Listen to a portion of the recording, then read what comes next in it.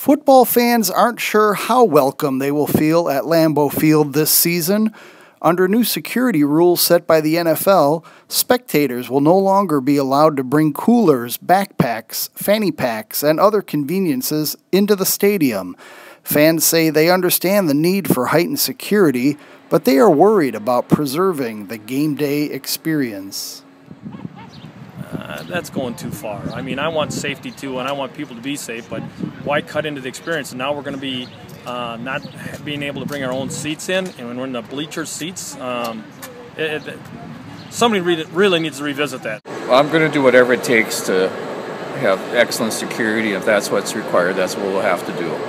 And I'm just thankful for people being concerned and caring about others, and that tells me a lot about the NFL and the Green Bay Packer organization. Yeah, it's just convenience. So you do bring things in, like I said, Kleenex, your wallet, money, the ticket stub, maybe some lip gloss, hats, gloves. It's just enough space to put stuff in. I understand the security measure. I totally understand that. But some of it seems a little too much.